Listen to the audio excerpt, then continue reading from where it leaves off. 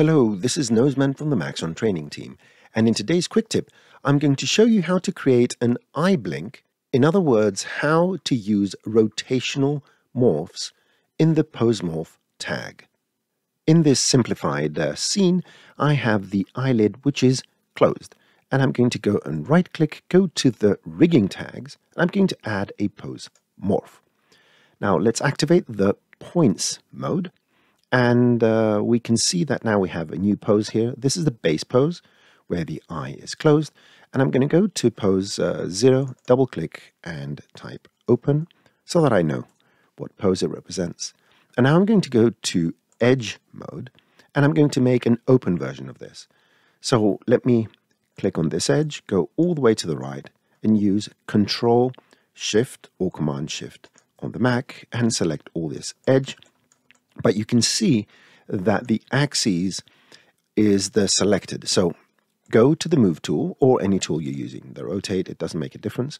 And go to the attributes and change the position of the axis to be object. So it's centered here. Depending on your case, you may use another method. But for this spherical object, this is how it works. And I'm going to rotate this up. And then I'm going to Shift double click here to select the second edge. And I'm going to rotate it up. And then Shift double click to rotate it up a bit more. And now I'm going to go here, click, Command Shift click. Let's open this a bit. And then Shift double click here and rotate it, and Shift double click here and rotate it.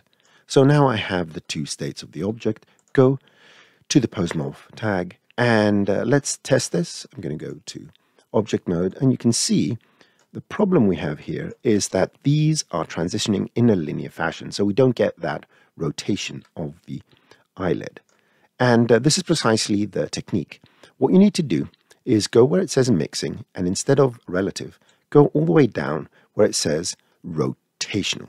Now we need to set a rotation axis. And if you look here, you can see this little yellow dot. Now, there are a couple of ways you can do this. You can select a couple of points and use from points, or an edge, if it exists, an edge that connects these 2 points, and use that. Or you can go numerically and do this. So I'm going to do it with points. So I'm going to go and select this point and shift-click this point, and just go here and say from points, and you can see now that is the pivot. And that's pretty much all you have to do.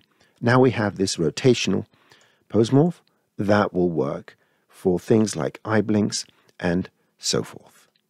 If you enjoy our quick tips, please like, comment, subscribe, and enable notifications so you never miss another quick tip.